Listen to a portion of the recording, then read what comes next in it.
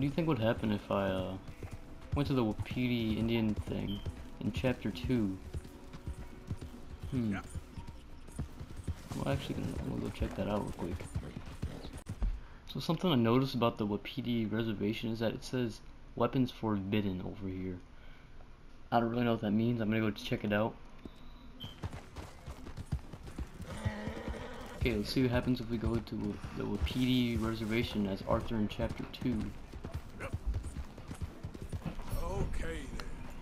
Okay, so it says you cannot use weapons in this area. And yeah, you can actually use weapons. Alright, let's go check this place out. As you know, you could come here, well you come here later on in the game, but I'm in chapter 2, so I don't really know what to expect. Hey there, mister. Isn't that's one of, I don't know.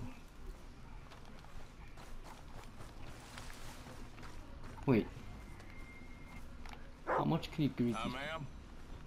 You have no reason for being here. Okay, they're not that friendly. Hi there, mister. This place is not for you. Yeah, they're not friendly at all. Mister?